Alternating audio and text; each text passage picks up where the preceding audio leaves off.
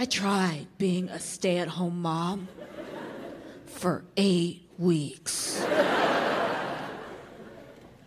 I like the stay-at-home part.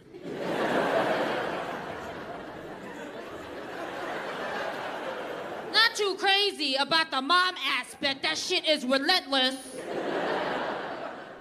I was stupid and naive. And I thought that being a stay-at-home mom was about chillaxing, getting to shit in your own home, watch Wendy Williams, and go out to brunch with your sassy girlfriends. I did not understand That the whole price you have to pay for staying at home is that you gotta be a mom. Oh, and that's a job.